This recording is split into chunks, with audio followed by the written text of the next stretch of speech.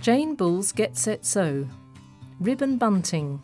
Hello, my name's Jane Bull and I really hope you're going to enjoy making some of my projects from my new book Get Set Sew, and if you're in the UK it'll be My Sewing Machine.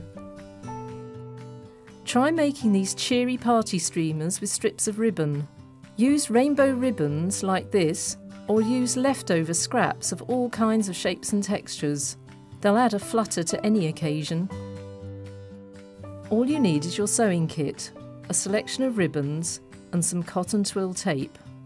About 2 yards or 2 meters is a good length to try, but you can make any length you like. Cut out strips of ribbon about 8 inches or 20 centimeters long, although the ribbons don't have to be the same length.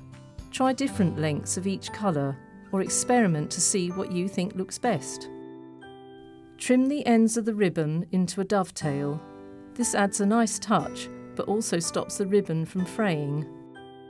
Take your cotton twill tape and make a loop at each end, about 8 inches or 20 centimeters long, and pin it into place. Pin the top of each ribbon to the middle of the tape, about a ribbon width apart, until you reach the end. Sew down the end of the tape to make each loop. Then sew the ribbons in place, gently feeding the tape through and removing the pins as you go. Fold the tape in half to cover the ribbon tops and pin in place. Sew the tape down to sandwich the ribbons in between. Remove the pins as you go.